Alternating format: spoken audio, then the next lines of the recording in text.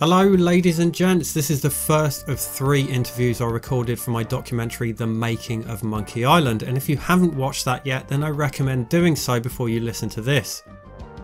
This is my interview with Ron Gilbert and it is audio only. Ron and Dave's interviews were audio only, and then Mark Ferrari's has video too. The other 2 interviews will be uploaded in the next couple of weeks, so keep an eye out for those. In case you didn't already know, after working on several Lucasfilm games, including co-creating Maniac Mansion, Ron created the concept of Monkey Island and led the team. After leaving Lucasfilm, he established Humongous Entertainment and subsequently Terrible Toy Box, who created Thimbleweed Park. You can find Ron on Twitter at GrumpyGamer. He also has a blog over at grumpygamer.com. And details about Thimbleweed Park can be found at either terribletoybox.com or thimbleweedpark.com. Links for all these can be found below in the video description. Now, a small disclaimer, this wasn't just my first interview for the documentary, it was my first interview that I've ever done in my life. Coupled with the fact that this was Ron Gilbert, I was rather nervous, so I'm probably not the world's best interviewer. Thankfully, Ron is a great interviewee. I've edited out some pleasantries at the start, so we'll just jump right into the questions. Hope you all enjoy it. So I'm just looking at my notes for sort of questions for you, and I think because I've been doing a lot of research in the past week or so, some of the things I know the answer to, so maybe I'll gloss over those. So apologies if I jump back and forth. Or you could try to trick me, make sure that I have the same answer. Yeah, I could actually. Well, I mean, there is a lot of misinformation out there, right? I mean, I just read through the Wikipedia page and I go, where do these people get this information? So feel free to ask them again, because it may be that they're not actually right. Okay, I'll tell you what, I'll just go through the list as I have it then, and we'll get it from the horse's mouth, so to speak. So just the basic idea of Monkey Island, even before maybe it was even called Monkey Island, when was that idea first mentioned, and when you first mentioned it to other people, how kind of far along had that process formed in your mind? Well, I had finished working on Maniac Mansion, and I was kind of thinking about another project, and I came up with a few ideas that really never went anywhere. They're just ideas, and I wrote down one page, and it was very common back at Lucasfilm at the time that people would write little one-page design documents and then pass them around the office, and people would comment on them and give feedback, and you'd sit down and chat with people. And I did this for, I don't know, maybe probably 3 or 4 ideas post Maniac Mansion, and nothing really gained a lot of traction. Nothing was really super exciting, and I was really kind of thinking about games like King's Quest, and at the time, I mean, actually the entire time really, King's Quest and the games from Sierra sold a lot better than Lucasfilm games did in the US. The situation was reversed in Europe, right? Lucasfilm sold much better than Sierra in Europe, but in the US, Sierra was just selling a lot better, and I was really trying to kind of figure out why. And I think that things like King's Quest, had a fantasy environment, which was very popular back then, and it is today. Fantasy is a huge kind of genre in games, and King's Quest kind of had this fantasy genre, and I started thinking about, well, I wonder if that is one of the things that kind of makes it so successful.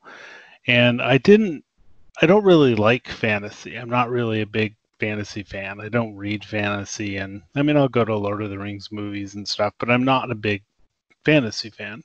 And I didn't really want to make a game about dragons and such. And I started thinking about them more, and that's really where things like pirates came up, because pirates actually share a lot in common with fantasy. And And I thought, well, maybe if I did a game about pirates, I could kind of do fantasy without actually doing fantasy, which I didn't really like. And so that's really where the whole idea of pirates kind of sprung up, was from that idea. Okay. So just sort of moving into the development side of things, once the project got going, did you handpick the team that would be working on Monkey Island? Well, once I kind of had the idea of pirates, that's when I started working on the story or stories. I went through a lot of stories, kind of trying to figure out, what I wanted to do. And, I got maybe 6 months into that process, and then I was pulled off the project and I was put on to the Indiana Jones adventure game with David Fox and Noah Falstein. And so Monkey Island kind of went on hold for, I guess, probably almost a year, while I went off and I did Indiana Jones. Then when Indiana Jones ended, then I came back and I continued to kind of flush stuff out. And at that point, I think during Indiana Jones, we had hired some more kind of programmers, and people like Steve Purcell had done a lot of the art for the Indiana Jones game. Mm-hmm. And so I was familiar with him by working on that, and we had also hired some new programmers to work in the Scum system. I think there were 4 of them that we had hired, and so that was I kind of had that pool of people to really choose from, in terms of programmers. And Steve was kind of a natural because we didn't really have another project going on. So that's when Steve came on. And then Mark Ferrari, who did all the art for Loom, he was kind of around. And Mark and I became really good friends at that point. He had a little house up the coast in California, and I would often go up there and just spend several days writing Monkey Island stuff, because it was this weird little secluded house, and it was kind of a nice thing to do. So Mark and I became really good friends, and so that's kind of I think how the team kind of emerged. Okay. So what was a typical day like while developing Monkey Island? I think there's a lot of chaos, and kind of good chaos. It wasn't bad chaos, but when I came off of the Indiana Jones game and started working on Monkey Island, there were a lot of things, especially with the design and then the story a little bit, that weren't like fully completely formed. And at the time that Monkey 1 and Monkey 2 was done, Monkey 2 was a little different. Things were a lot more formed. But for Monkey 1, we were not required to do design documents. The company didn't require that. So, I probably started into that project before I should have, in terms of getting, the design and the story just completely locked down. And so a lot of Monkey Island was me designing, 2 or 3 steps ahead of what people were actually implementing. So there was a lot of chaos on that front, but it was also very refreshing in some ways, because I've often equated those 2 games to kind of improv game design. We were just working on the game, and I was designing stuff and just really reacting kind of to what we had seen implemented and going, oh well, that's really interesting, let's do more of that.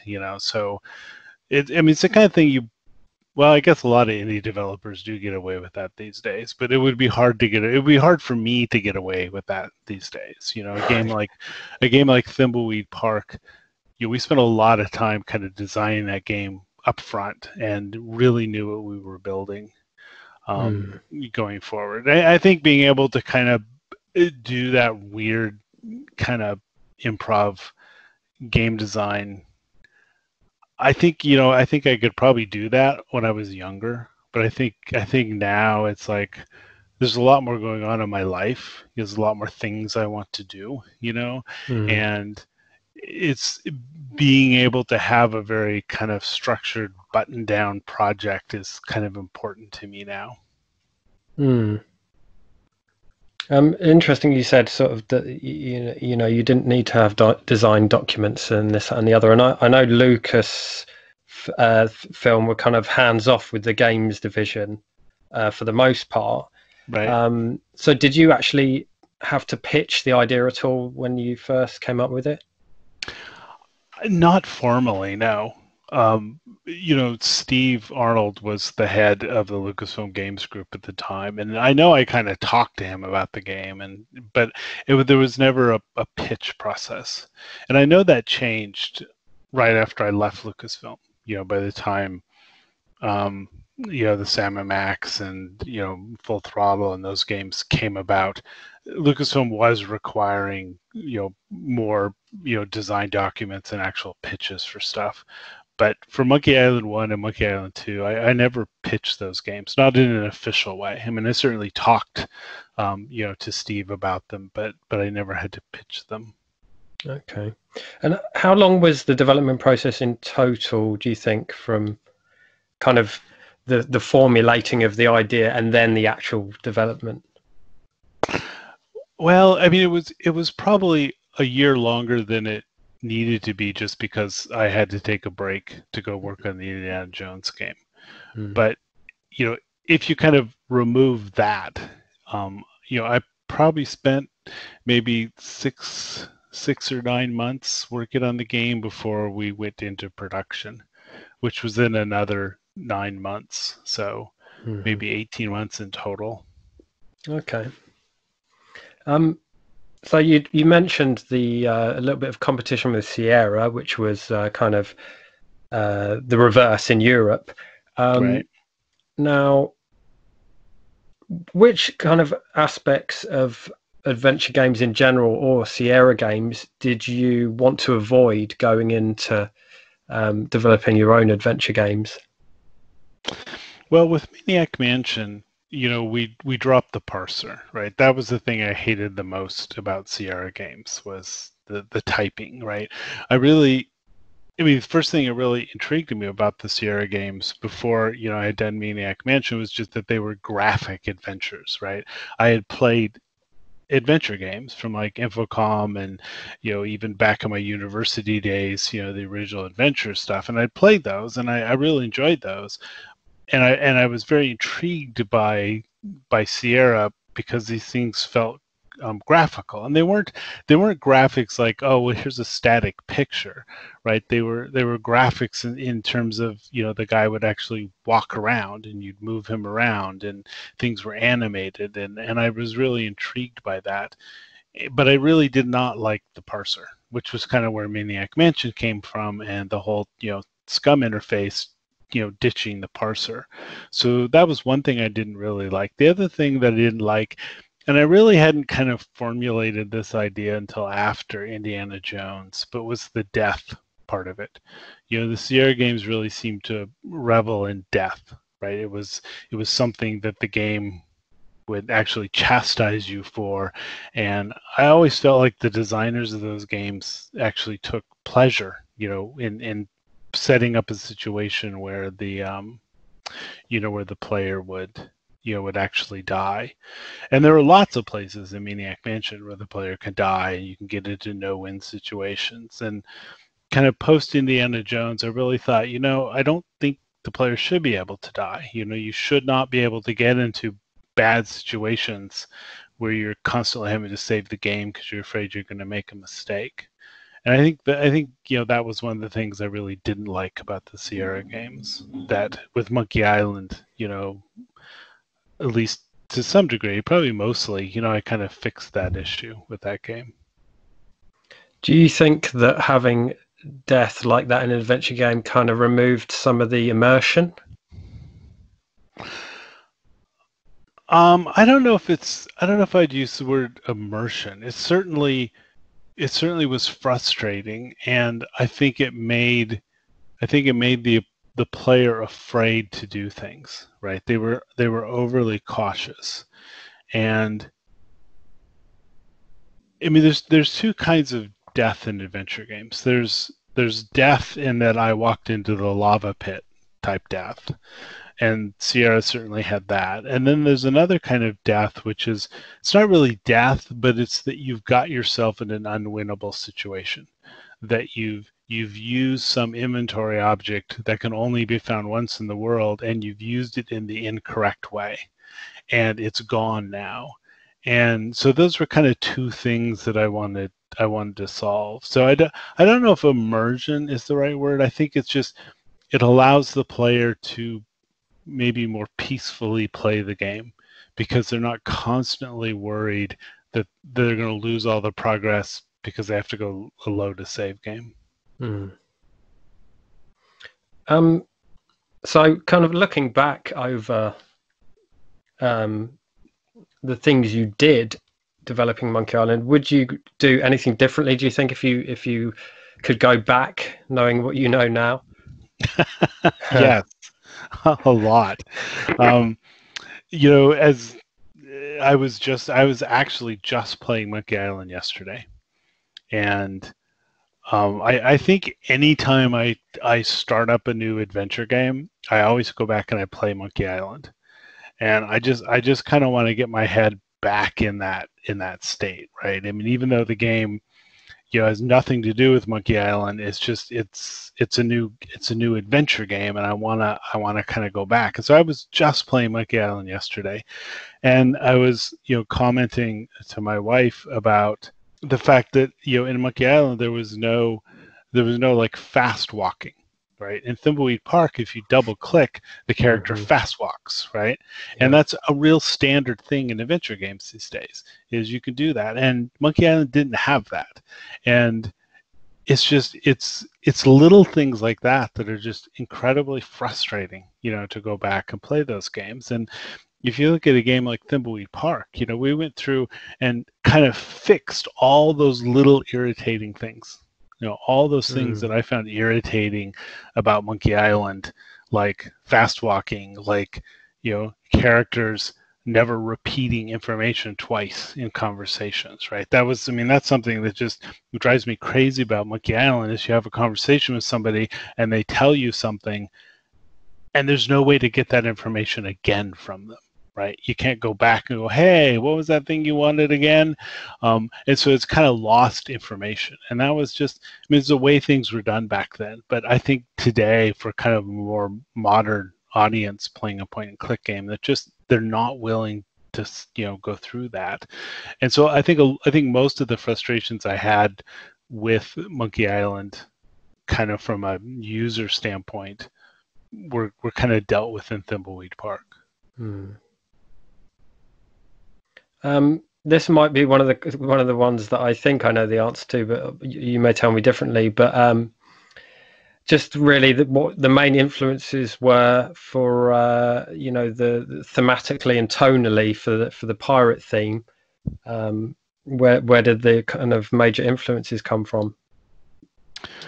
Well, there were probably two major influences, and before I went on to Indiana Jones, I was really kind of stymied a little bit with the story, and that was when I just happened to, just by coincidence, read the book on Stranger Tides, which Tim Powers wrote, and that book was like this real kind of eye opener for me, because in that book there were two things that kind of made everything that I was thinking about for Monkey Island really click. And one was that the protagonist in the story was kind of a fish out of water a little bit, right? He was not a seasoned pirate. And that was one of those things that I really thought about Monkey Island, because I'd always thought about Monkey Island, the protagonist, which later became Guybrush, as kind of being a seasoned pirate, right?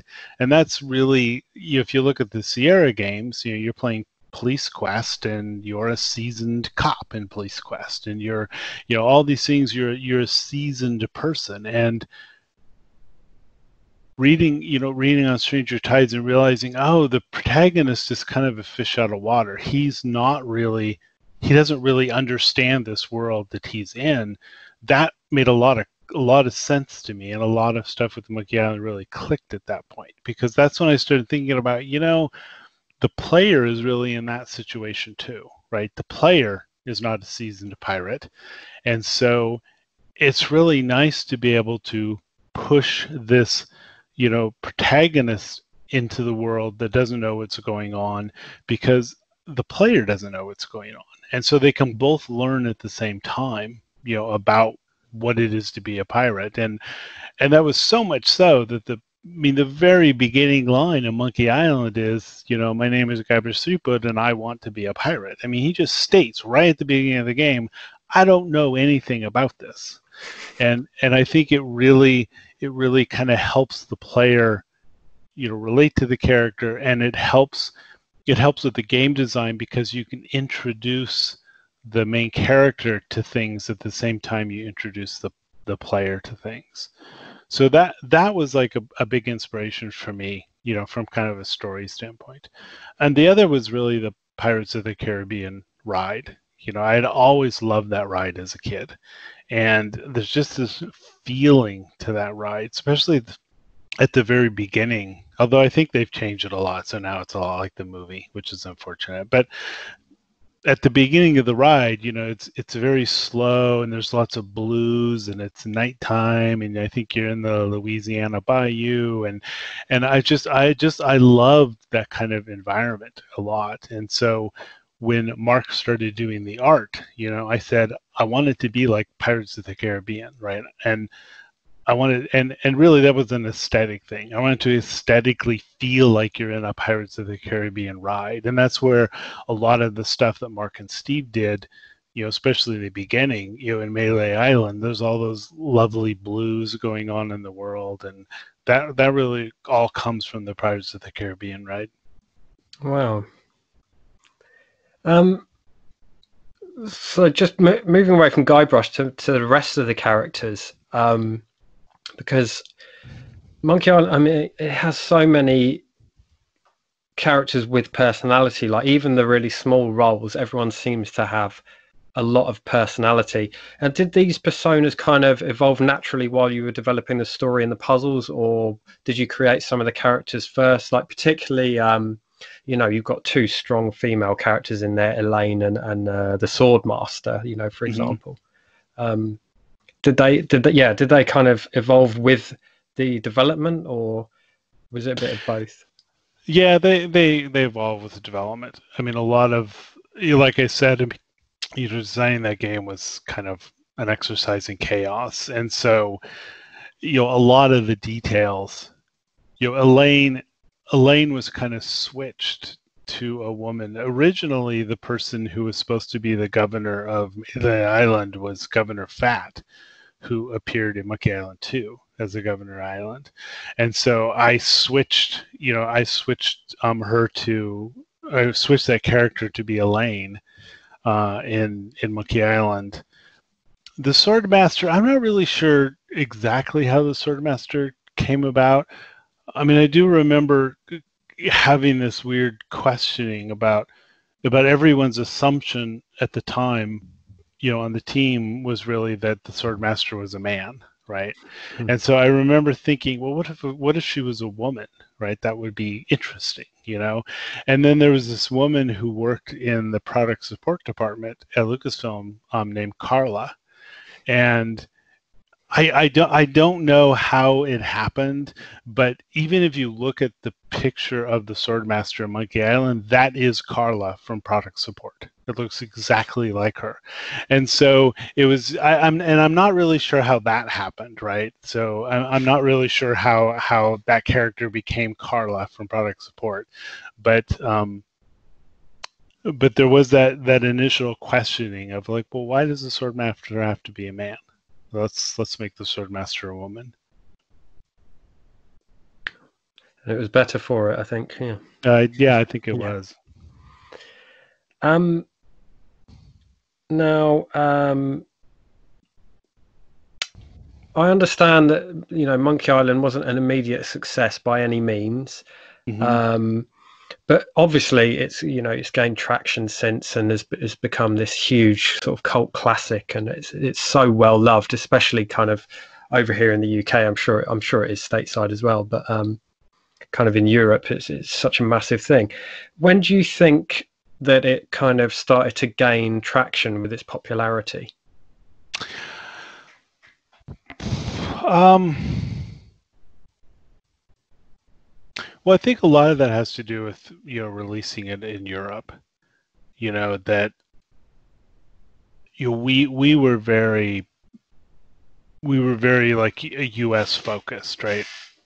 Our team, and then we got ahead of marketing at Lucasfilm, a guy named Doug Glenn, and I think he had lived in Europe. I think he lived in Italy for several years, and so he was always like, "We have to go to Europe. We have to go to Europe," And I think Sierra Online had kind of licensed the King's Quest stuff to, I think, Activision.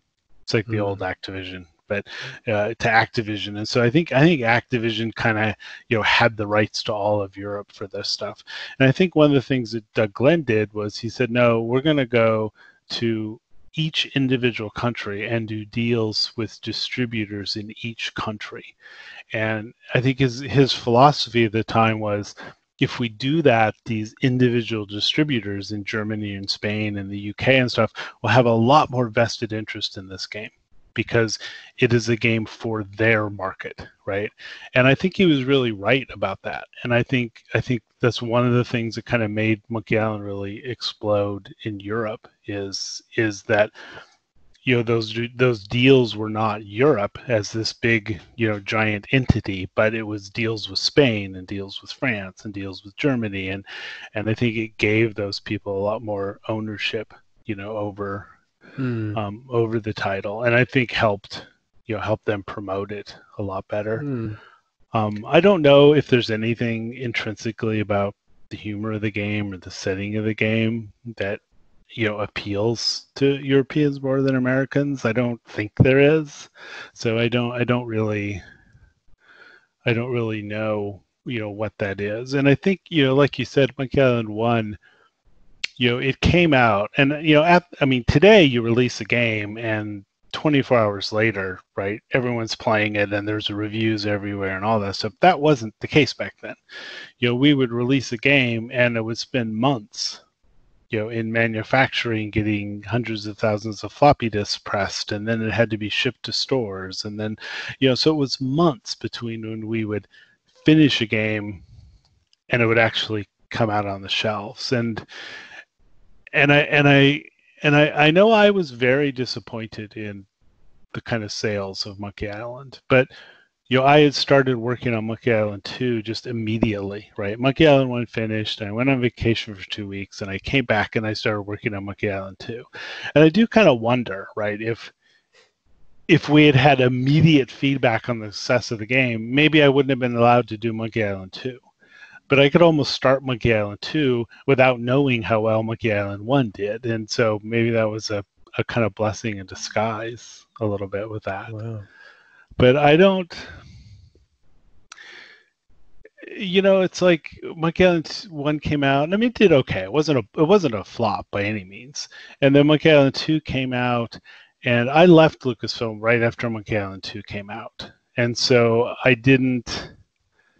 I don't know how well it did because I wasn't privy to any of that, sales information after I left.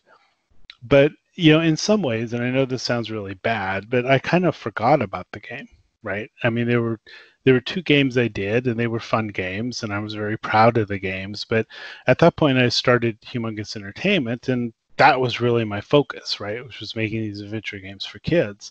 And I kind of, in some ways, forgot about Monkey Island. And it really wasn't until probably 2003 or 4 when I started my blog. And I started doing blogging stuff, and there were just throngs of people would come to my blog, just crazy about Monkey Island. And that was actually a little bit of surprise for me. And I'm like, well, Monkey Island, that was like, 10 years ago. Why are you still playing it?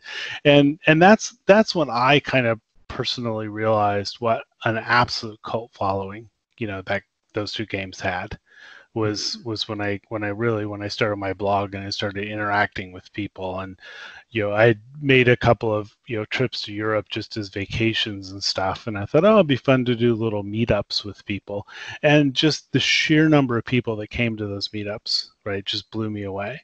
So I think that's the point that I kind of realized that it had, of the following that it had.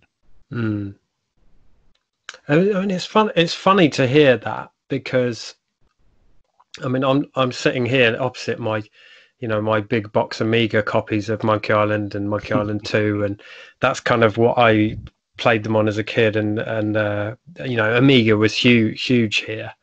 But everyone I know raved about Monkey Island back then, and that would have been just before my 10th birthday it came out. So yeah, we loved it.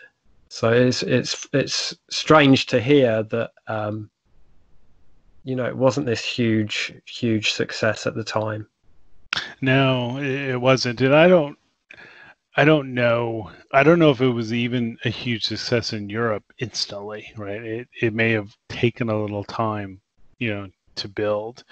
And also, around that time, we didn't really have the internet, right? So Europe was kind of this weird, far-off, mystical land, that you didn't really hear a lot about all the time, and it's like today that is just unfathomable, right? Because I mean, half my friends live in Europe, and I talk to them every single day, right?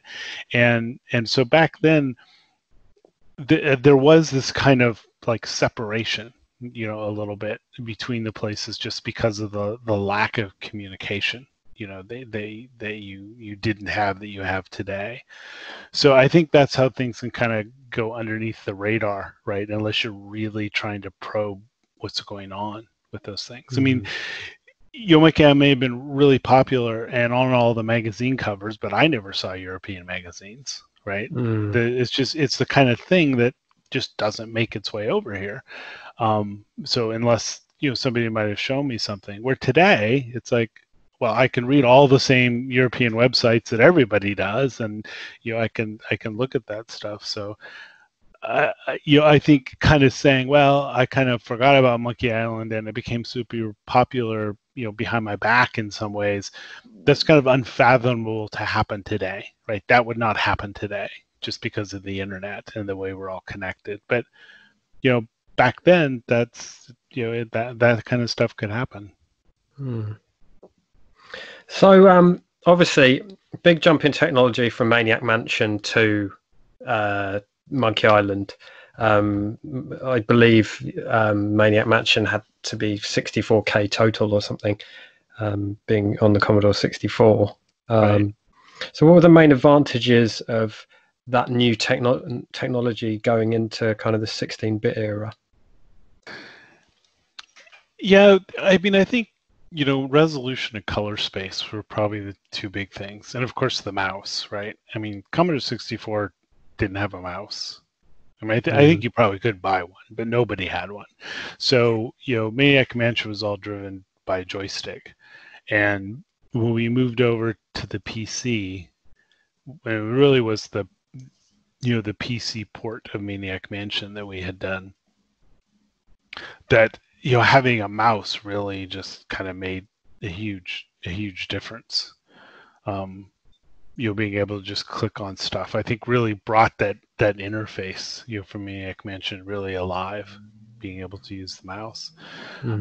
Color space wasn't like initially a big deal. The Commodore 64 had 16 colors, and when we first started doing PC games, we were fairly limited to doing EGA graphics, right? VGA was so brand new at the time that we really couldn't take advantage of that. So it was all 16 colors. Loom was 16 colors, and the initial version of Maniac Mansion was all 16 colors. And I think that's where some of Mark Ferrari's art really shined, because he was just amazing at being able to dither, doing these wonderful dithered pictures that brought out all new colors. But we still only had 16 colors, right, all the way through the first version of Monkey Island. And it really wasn't until the VGA graphics became a lot more standard that we got access to 256 colors, which Maniac Mansion was redone in. And I think when people play Maniac Mansion or play Monkey Island today, most people are playing the VGA version, right? It's like if you're downloading Scum VM, which is what I used yesterday when I played the game. I was playing the 256 color version. I was not playing the 16 color version of Monkey Island. So color space really changed, and then I don't know that memory was really that big of a deal, just because the Scum system was really good at being able to shuffle stuff in and out of memory as you needed it. So I mean, the more memory did allow us to do more complex animations, and you really saw that starting with the Last Crusade game. Because in Maniac Mansion, there are no what we call special case animations, right? People walked and that was it.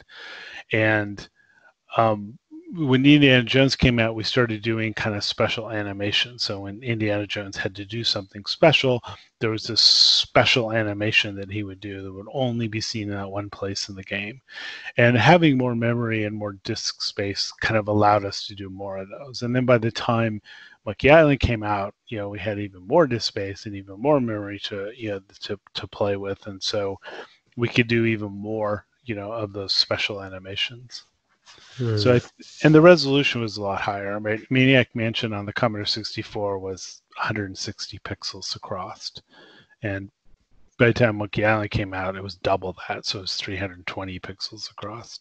So having more resolution, more colors, more memory, were all kind of nice. But I don't think anything really fundamentally changed. It's not like, oh, we can do 3D. Yeah. So, in the terms of that development process on the whole, were any significant hurdles or sort of bumps in the road along the way?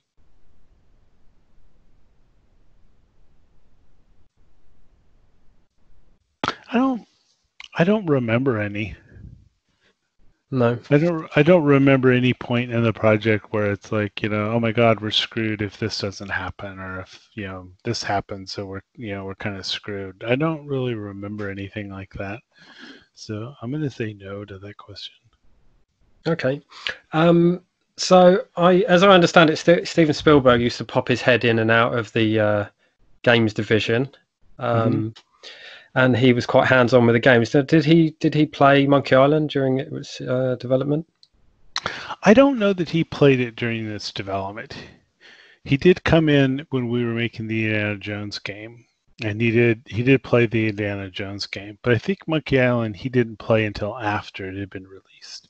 He definitely played it after it had been released, because I remember he used to call me at the office all the time looking for hints,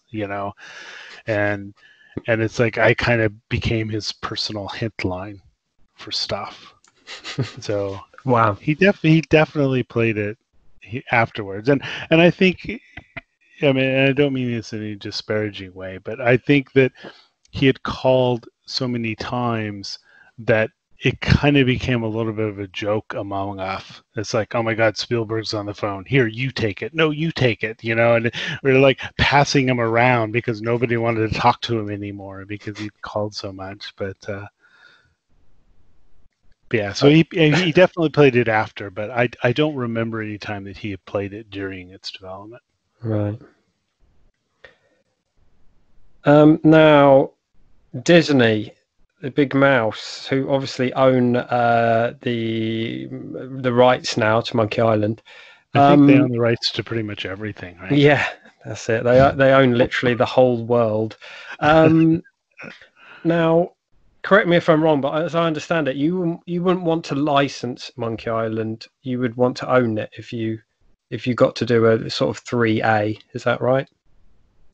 Yeah, I think, and again, it's not this, this thing that, oh my God, I have to own it, right? I'm hoarding everything, right? It's not about that. It's about freedom, right? It's about the freedom to make the game I want, and to kind of, be be able to participate in its success. I mean, I made nothing off of Monkey Island except my salary. I was paid, I think, $60,000 a year when I worked at Lucasfilm, and that was all the money that I made off of Monkey Island.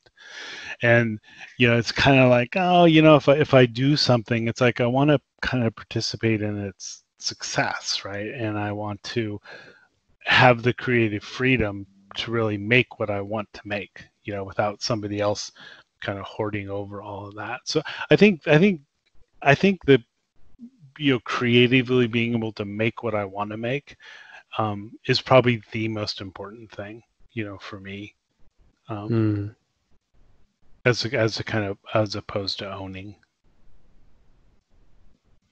So obviously, I mean, you've had presumably the continuation of the story roughly mapped out for a while.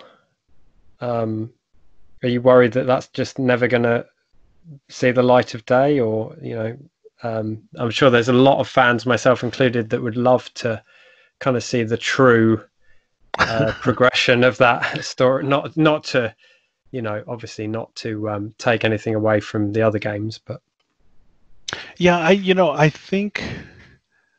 don't think that story can ever be told, right? I think that literal third Monkey Island story I had can never be told anymore. And I think it's because, quite by coincidence, some of the future games actually took pieces of that story, and they didn't know it. I mean, it's just total coincidence. But in some ways, it seems natural that they would do those things. And the other thing is, I'm not the same person I was back then. I've spent 35 years kind of growing as a designer and a storyteller, and I'm just a different person, right? So it's not like I can dust off the old design document and go, okay, let's get started, right, and build this game.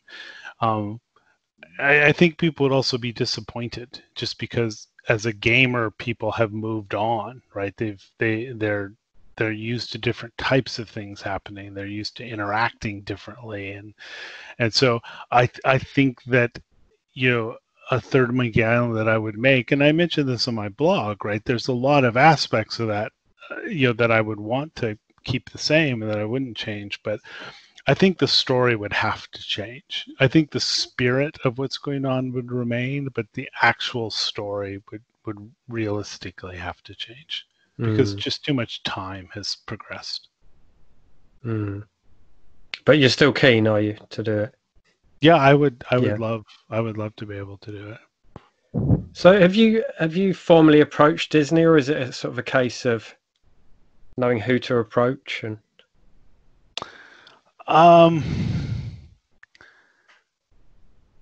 yeah, I don't know. It's a tricky question because it's a tricky thing, right? It's not like you call up whoever's the head of Disney and go, "Yo," or walk in with a suitcase full of cash. So it's a complicated thing. And I think that, I mean, the thing I have been told is that Disney does not sell IPs, right? I mean, that was pretty clear. Yeah. It's like Disney does not sell IPs.